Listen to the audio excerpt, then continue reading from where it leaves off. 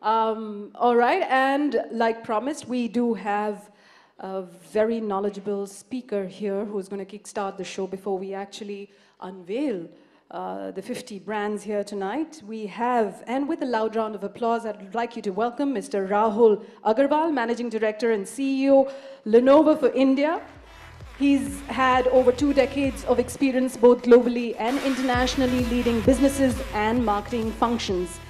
And Mr. Agarwal, if you're happy with the applause that you got, we can move ahead. Otherwise, I would recommend no. Thank you. We're getting started. Thank you, Pitch and Anurag, for inviting me to do this keynote. I can tell you it's lovely to spend an evening where you're not working either to generate more revenues or to generate more profits.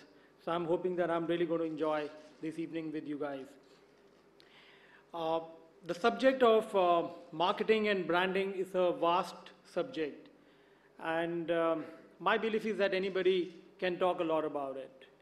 And there are no set of rules that you can talk about, that you can follow diligently to make it a success. It's a bit of art, it's a bit of science. What I am going to try and attempt today is to give you a perspective that I've built over the years. And I've been fortunate enough to do a few roles which have given me a very unique angle to this whole field of marketing and branding. I've done role in my earlier part of the career as a marketing manager. I've also led the marketing for Lenovo when it just started in India. And when nobody knew about Lenovo and they thought, hey, it was some cheap Chinese brand. I've also led the worldwide marketing communication for Lenovo for 3 years. And last couple of years, of course, I've seen marketing from a very different angle. Sometimes as something that is avoidable expense too. Something that I am very passionate about. But as a primary provider of revenues and profitability, you sometimes have that view too. So I was talking to Anurag in the morning, and what he said is that, look, we could make it interactive, and that's how I really like it. So I'll try and, share my thoughts with you. And as I said, I do not claim to be a master. I do not think it's easy to be a master of this field. It's constantly evolving. There are multitude of views, multitude of perspectives, and what works for one company and one individual may not work for the others. So with that disclaimer, I'm going to just share with you what I think of this subject. Now, as I said, we can talk about this for hours, but what I thought is that maybe I could focus my speech or my address to you on one very specific element of building brand, which is how to build a brand through customer experience. But before I dive into it, can we move on to the next slide? Can you give me the clicker? Yeah. So let's just spend a minute on the subject, and I want to just capture a couple of words here. First is challenging. Without a doubt, building a brand is a challenge. It's always been a challenge. I've myself seen it when I did marketing roles. And the fact is that customers don't really care for you as a brand. Customers really care about their needs and wants. They care about their gratification. They care about their experience. So when you want to build a brand, you're being intrusive to a large extent. And therefore, it is always challenging. And the other keyword is distracted. I think everyone knows how the world has changed.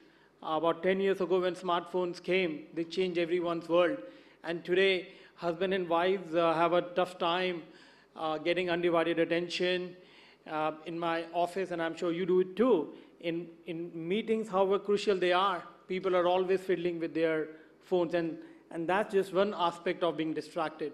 So clearly, this is very, very relevant, how to deal with this. The world is going to stay like this. I get very upset when I see my son on the phone all the time. But the fact is that I have to accept it, and I'm going to be a parent. I have to learn to be a good parent with him being a distracted son all the time.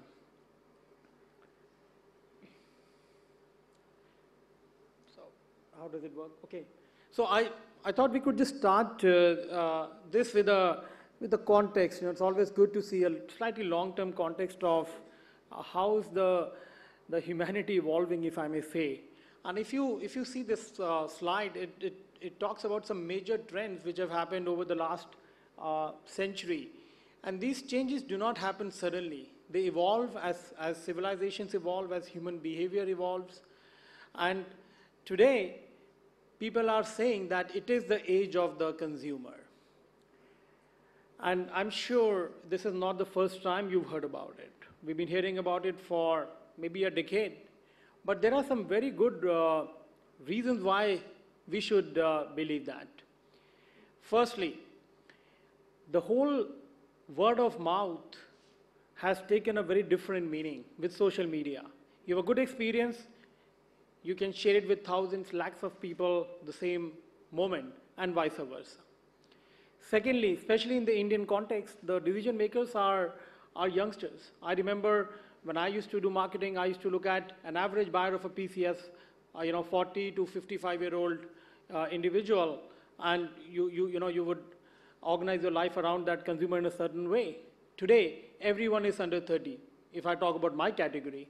And these people are more demanding. These people are not easy to be convinced. They have an element of risk-taking. They want to do research. And therefore, to get them on your bandwagon is far more difficult because they have their own mind, which is much stronger. Third, people say that the real age of discovery or the real age of innovation is behind us. Very rarely do you see innovations happening, maybe once in 5 years. And if innovations happen, they are very quick to be replicated by competition. So as a brand, you always are on the back foot. You're always on the back foot because there are 2 or 3 or, if I look at phones, 70 other brands who are pretty much trying to offer something very similar to what you offer. And therefore, customer has choice. And if customer has choice, customer has the decision making in his hand, and therefore he's the real decision maker in the journey, unlike you. So if you look at these 3 or 4 points, it is fairly obvious that customers today are far more powerful in this whole process of purchase. Now this just further makes the point that customers are distracted because there are so many avenues.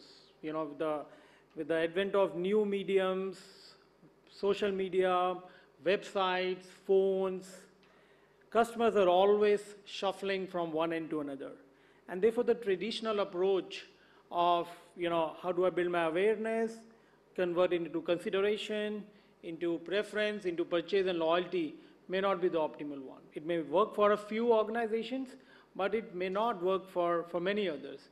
Therefore the key really is to understand how the customer is doing this journey, what he or she is undergoing, what is the thought process they're undergoing when they go to a website, then they go to a retail, then they do search marketing, then they go to a referral website to get feedback on things, and then again go back to the retail. We found out, for example, that 70% of the people who buy in retail, buy computers from our retail stores, do extensive research on the net before they come and decide. So the battle is not really being fought at the retail counter today, but the battle is being fought at multiple places, also at retail. Brilliant salespeople can still turn around, but the battle is now spread over multiple places, and that's a big, big challenge to the marketeers.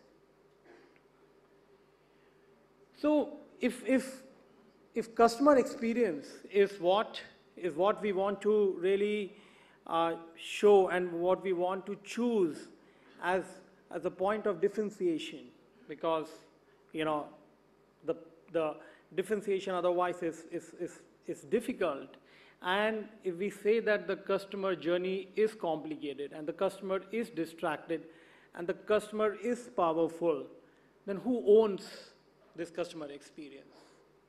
And this is, of course, provided that as brand custodians, as marketing custodians of your organization, decide that you will take the path of customer experience. Now, somebody who sells a product which has a life of a few minutes, let's say chewing gum, may look at it very differently. But somebody who sells, let's say, a refrigerator, the life of which is 15, 20 years, may look at it very differently.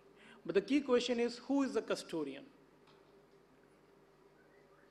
And let me tell you, my belief is always, whether I was a marketing manager or CMO or now, I've always felt that building the brand is not the #1 job for the CMO or for the marketing department or for the advertising friends. It is the #1 job of the CEO. And therefore, customer experience, if it has to be the one that will create differentiation, has to be the #1 job of the CEO. The CEO has to champion it.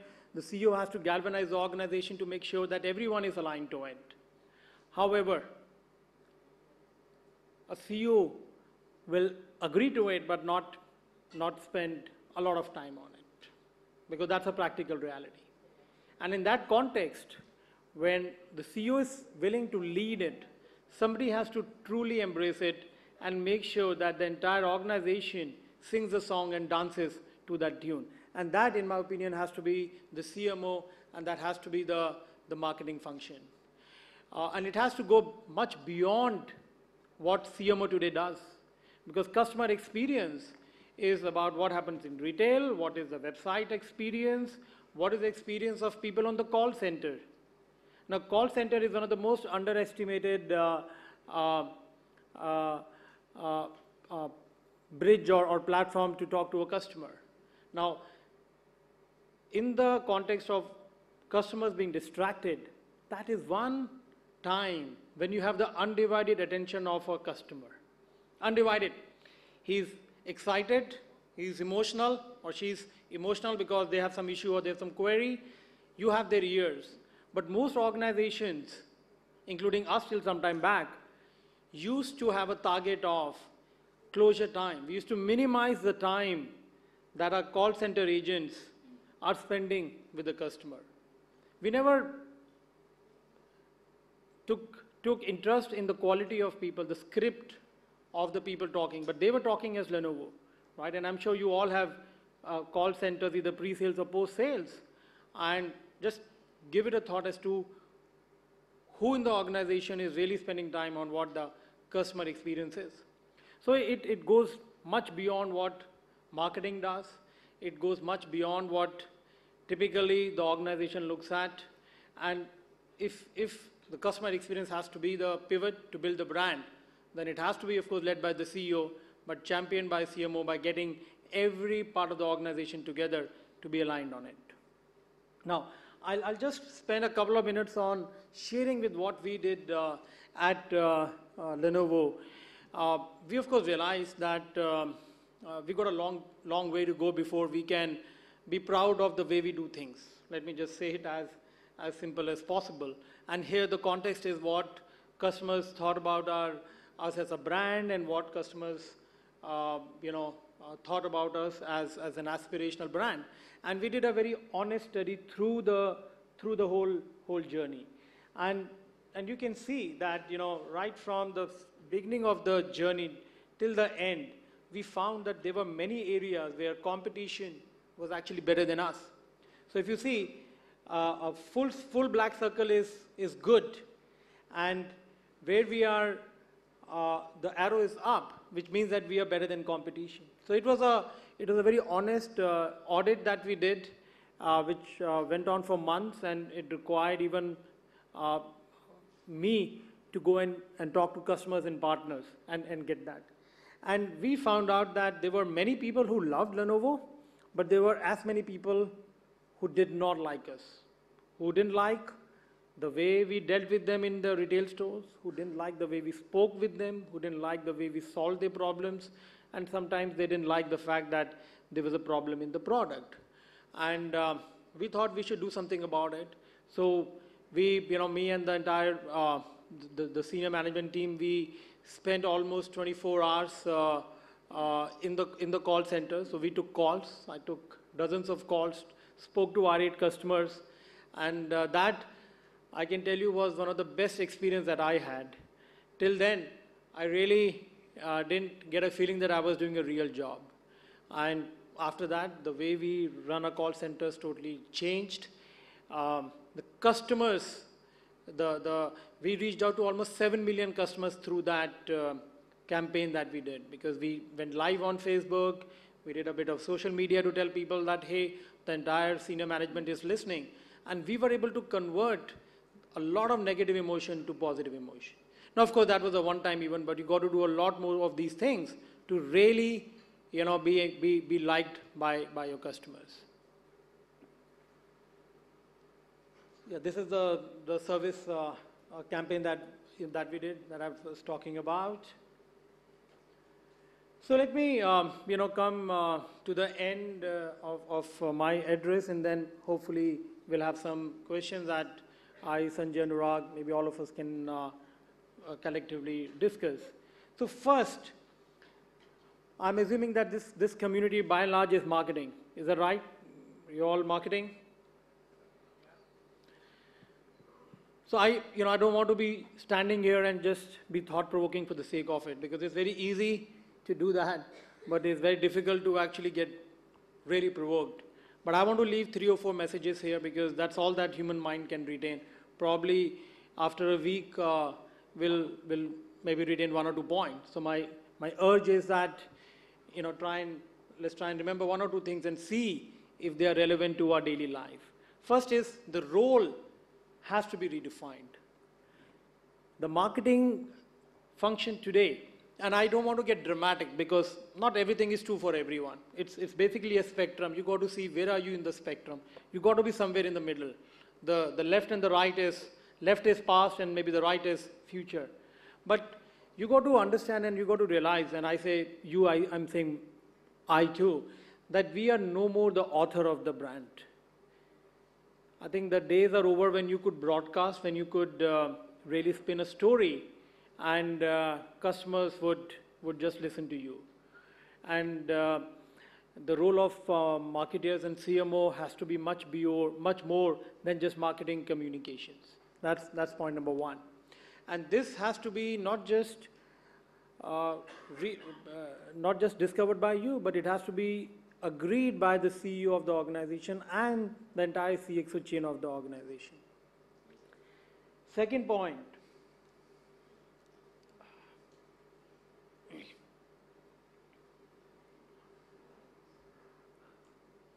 Got to be clear what is the differentiation.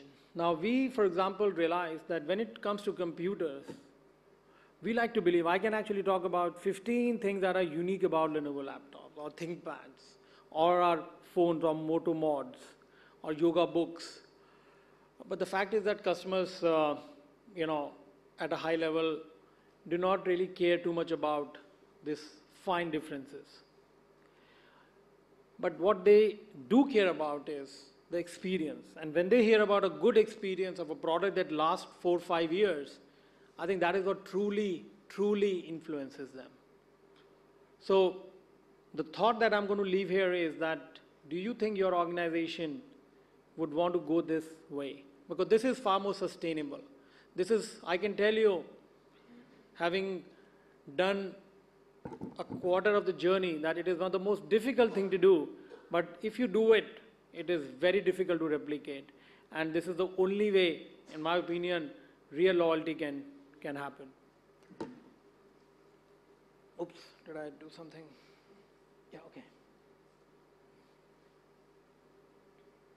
The third point, go back to the slide, please, where we were talking about the customer journey. What is extremely important for organization is, and marketers have to lead that, is to really understand the customer mindset, the customer journey. What is the customer thinking? What are the customer needs? Go back. This is actually wonderfully, going back to the basics of marketing. And the basics of marketing is to, help people fulfill their needs and wants and demands. But how do you do it? So with the change context and the changing context, I think it's important to spend a lot of time, money, resources in really understanding, talking to the consumers, doing research, understanding what goes into their mind, understanding what really is the dynamics that goes on in a retail store or when people are browsing. There are things like people decide in 10 seconds whether they want to be on a web page or not. In 4 seconds, people decide whether the brand appeals to them or not when they go to a website. So these things are really changing the dynamic, and it's important for successful marketers to be able to write a book on their customers. When I was younger, we used to say, can you draw a pen picture of your customer? And if people would be able to draw or create one page about the customer, we would say, hey, you're the dude and you'll do well.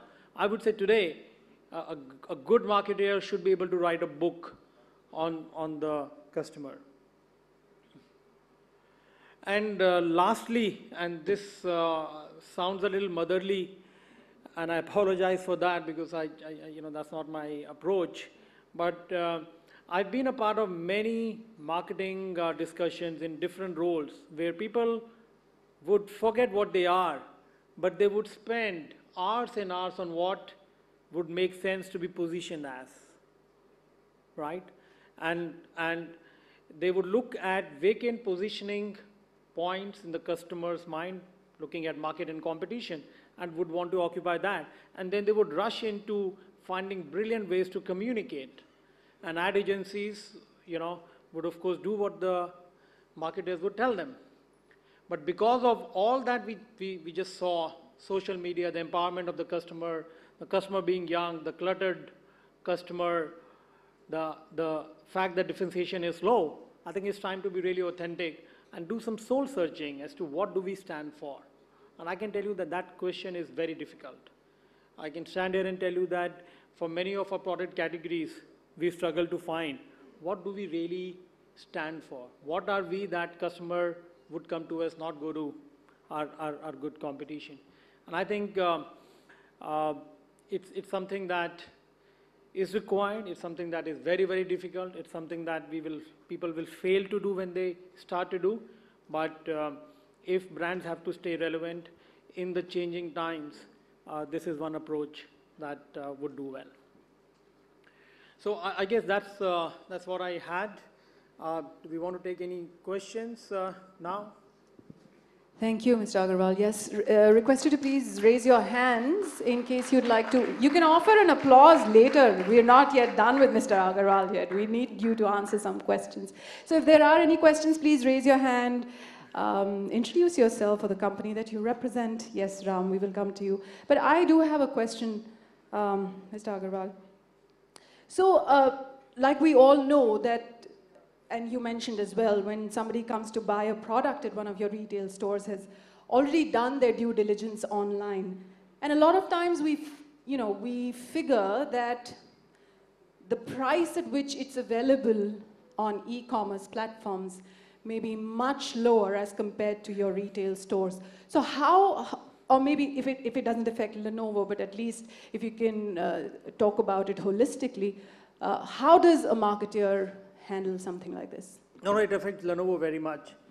20% of the computers today are sold online, and 1/3 of the phones today are sold online. So it affects us a lot. It's something that as a brand you got to be agnostic to.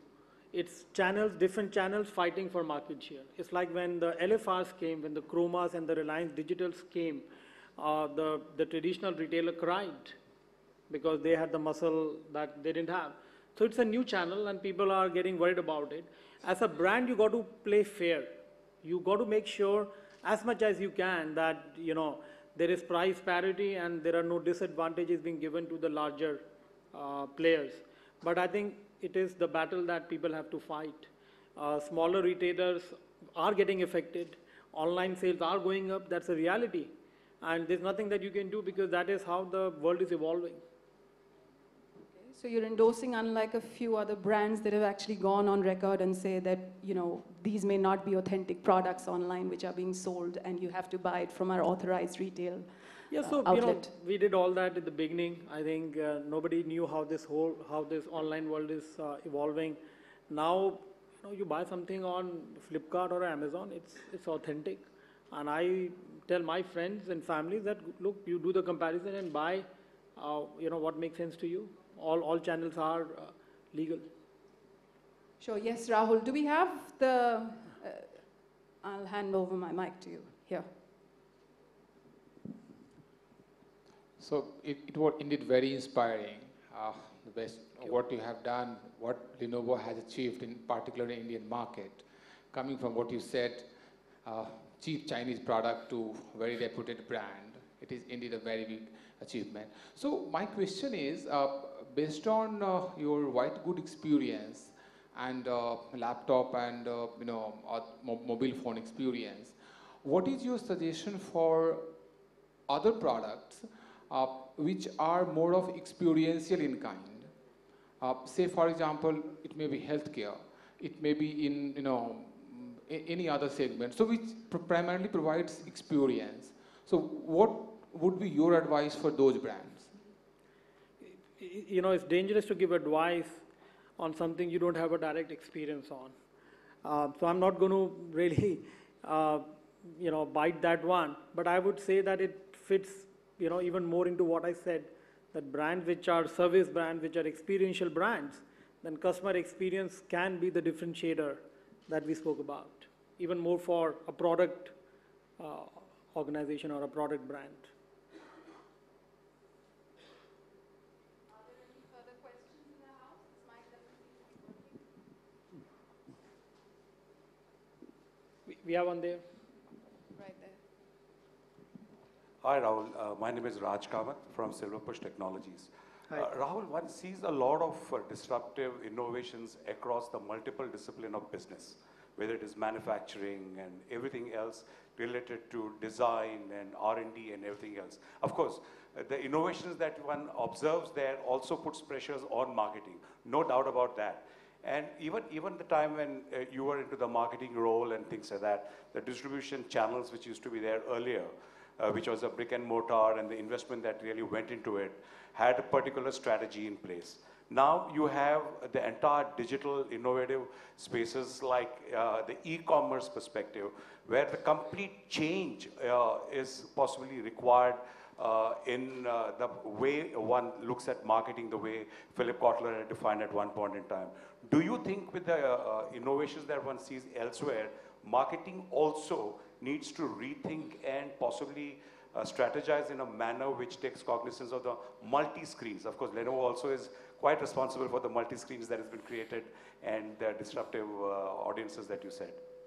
Yeah, look, without a doubt, I think that's the key point that I wanted to make today, that marketers need to change, starting from the way they look at their roles and the way we connect to the customer. Broadcasting is going to become less and less relevant, and reaching out to customers at a platform where they're really listening to you, where you have credibility with real life experiences, is going to go up. So if you are able to, curate your customer experience and capture it and find a way to disseminate it. Let me give you a very simple example. Today, if you spend some time on TV, because TV is still, I'm told, 62% of the advertising in this country, and it's not really going down. You have creative stories. The key platform that people use is entertainment, because the client says, hey, I want ad which has memorability. I want to entertain my customers, which in my personal opinion is too ambitious, because your job as a marketer is not to entertain, because you end up entertaining people who are not relevant. People who are relevant to your category at that point of time are not looking for entertainment. They're looking for real, good, important message. So for Lenovo, it could mean, for example, that instead of having a ad with a celebrity, which I'm guilty of introducing to the PC industry, we actually get real life people to talk about their experiences. The ads would be boring, but I think they will resonate more, and they may not win awards, but I can tell you they'll win more sales. So likewise, technology, the way technology is really everywhere, marketers need to know how it's evolving. SEO is a big science. Today I'll give you an example that knocked me out when I got to know about it. It's scary actually. At least to me it was scary. So there's a technology available. So if you are sitting in your living room with your family and you see a Lenovo ad, right? And your smartphone, of course, is always next to you. We can make sure that 7 out of 10 times, or 7 out of 10 people who have seen our ad, in the next half an hour, when they pick up the phone, they will see a Lenovo online ad on the smartphone. Now that is scary because it's kind of almost invading your privacy. But these are the kind of technologies that marketers need to be aware of and, be there.